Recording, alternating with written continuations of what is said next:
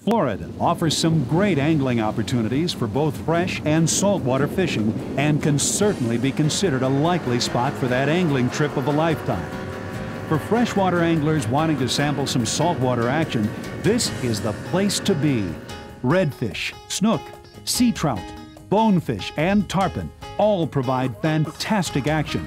Here's a sample of some hot Florida saltwater action. Let's join Steve Pennaz and guide Jeff Hageman for a taste of Florida tarpon action. That's a boy, did we work for this fish, Jeff. We sure did. You see all those tarpon that your fish is still in? He's still in the pack. You didn't know he's hooked yet. Listen to that fire line singing. You know, it's amazing. We got up on those fish in the beach this morning. We couldn't get 100 yards from them. And now we got them rolling within casting distance all around us. Look at these fish. There's fish behind us.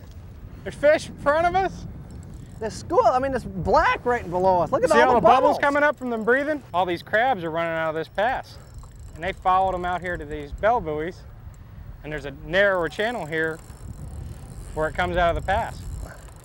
And it kind of funnels down the crabs and makes it a little easier. It's like Morrison's. So these fish are really feeding. Got a little cafeteria out here. You got fish coming with yours, though. Oh! I thought that was my fish!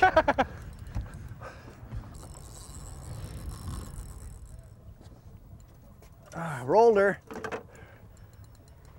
Oh, what a monster.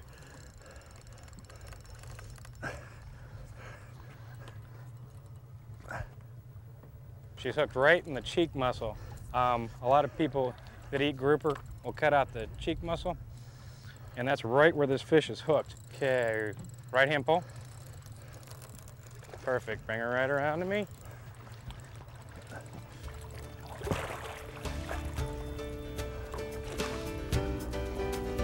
What a brute.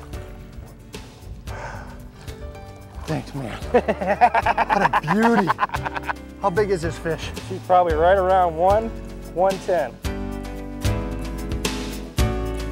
I think you can clearly see the possibilities for today's sport fishermen are endless. We hope this presentation will help you in making your dream fishing adventure come true.